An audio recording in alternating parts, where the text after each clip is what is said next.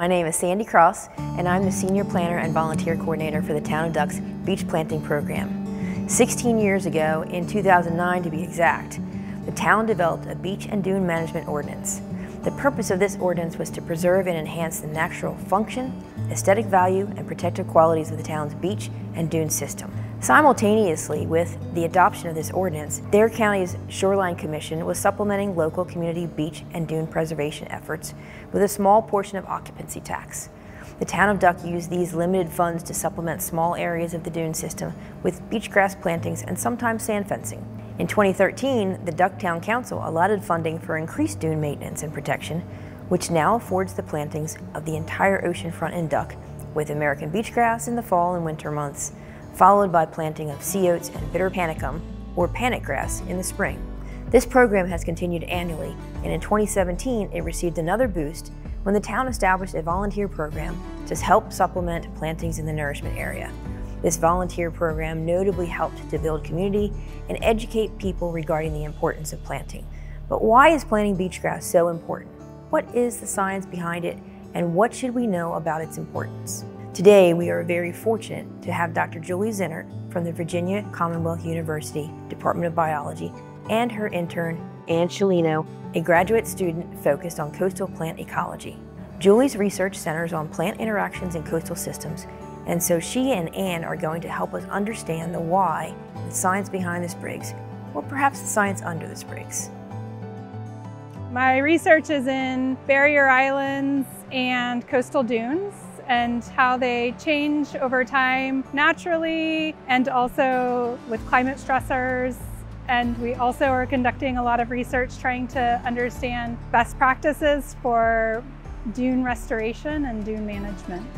From there, we have noticed dunes tend to have a lot of complexity in terms of the diversity of species, the density of species across the dune system. One of the challenges with dune restoration and dune building in populated areas is that people don't fully value the protective function of that dune for protecting their property from flooding events.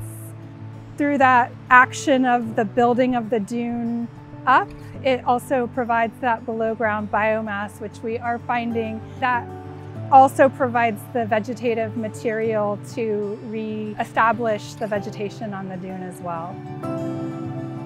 So the way that these dune grasses build sand dunes is they collect sediment, and when they get buried, they don't die, they actually grow more in response to that.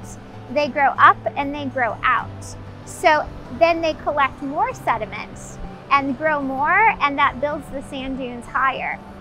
There are different types of dune grasses, and the different types of dune grasses will actually build different types of sand dunes. So some grasses, like the grass behind me, American beach grass, it grows out in response to being buried more so than other grasses, and so it builds lateral sand dunes, which act as like long connected walls. And that is a really great barrier against wind and erosion. So the work that I do at VCU is researching different planting designs. So just like a gardener will want to plant plants next to each other that complement each other and help each other, as we plant these dune grasses, it's kind of like we're gardeners trying to grow and help them establish the best that we can.